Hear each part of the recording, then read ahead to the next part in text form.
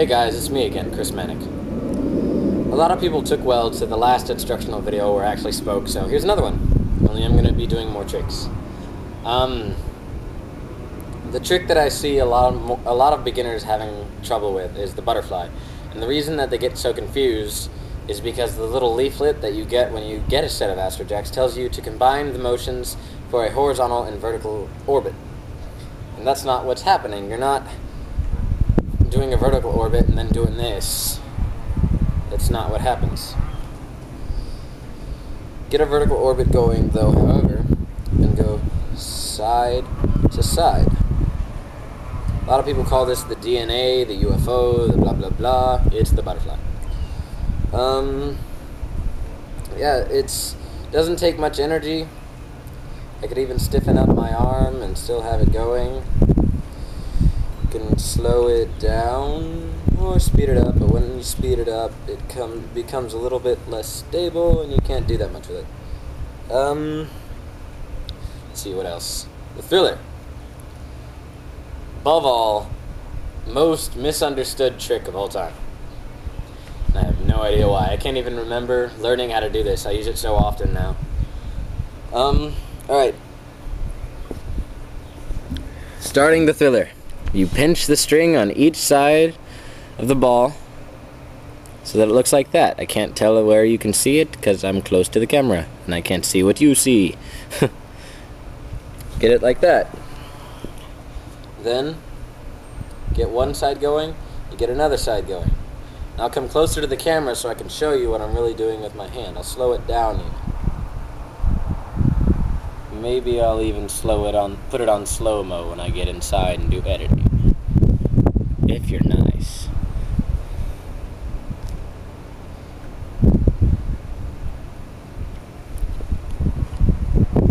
Hope you can see it. Alright. Another trick that I see a lot of people having trouble with is consecutive switch. Oh my god. Alright. So, get a nice, good vertical orbit going. When I'm doing vertical orbits, I tend to keep the ball in between my middle and ring finger, like that, so that it's a nice, comfortable hold. I don't like it when I see people holding it like this. It looks awkward, and this is a good hold as well. But for consecutive switches, I do the middle and ring finger. The trick is to get a good vertical orbit going and to get it timed right. I like to get a beat, so go 1, 2, 3, 4, 5, 6. You see what I'm talking about. But what I do is simply let go of the red ball and let the blue ball slide right into the place where the red one is.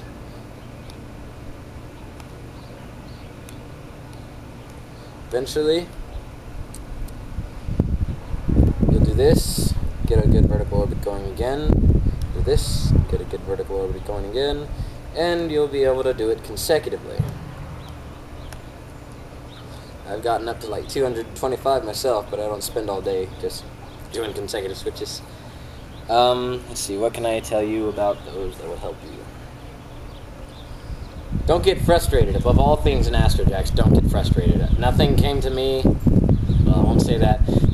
Things don't come to you the first time, usually. It takes practice. Astrojax seems simple, but it's really complex, so you gotta learn what it does. And Kinetics had the greatest idea ever. He talked on the forum a couple days ago, maybe last week, about putting a blindfold onto yourself or going into a dark room and getting used to the orbits. Like closing your eyes, getting used to how a vertical orbit feels, keeping it in control. Then getting used to how a horizontal orbit feels. Just getting used to it. That'd be very good because you get used to the things that you have absolute control of. Let's see, what else? The Calibri, I think it's called. Alright, it confuses people because of how it's shown on the video on the website. What you do is you get this motion going on, you stick your finger out, you let the ball complete its revolutions around your finger. then you let this ball come around, and you do that or whatever. It comes back up.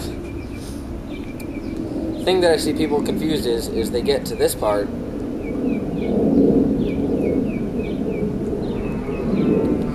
they've got this string wound up around their finger.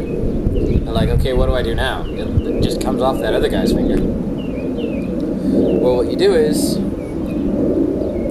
get this going, swing this ball, and you just let it go down. Like, you point your finger down, and the string just slides right off. Then, once you're done with that, you can start to do tricks like this.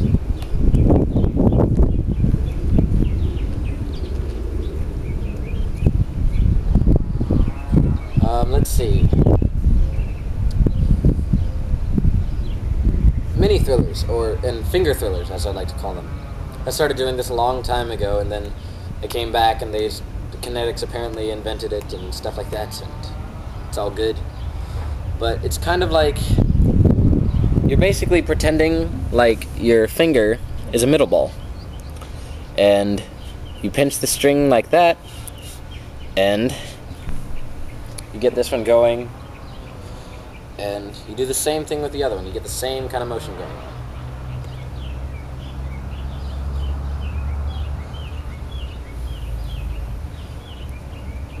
Once again, I can't get too close because my camera is sitting on a table.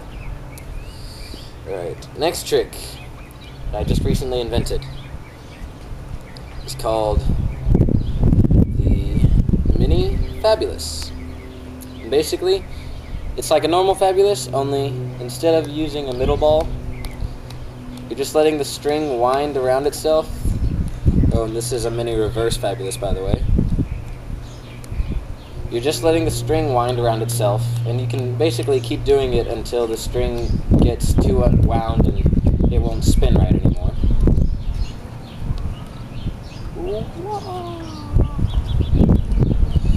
Don't worry.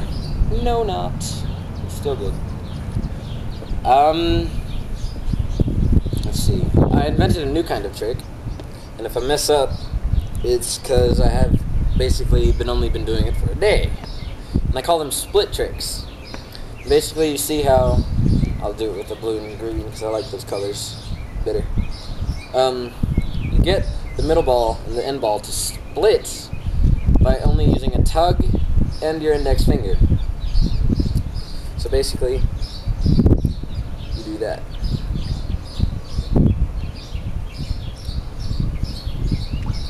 It's hard to explain, but once you get the idea, it's kind of simple.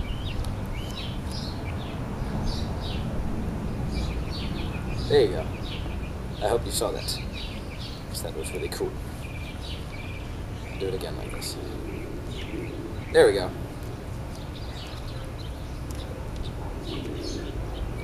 There's another trick. I haven't named it yet, and it's really hard, but it's basically got the same thing going on, only... Yeah, there we go. I've done it in another trick video before, or not a trick video. I did it in the Night at the Roxbury joke video. That was cool. Let's see, what are the tricks?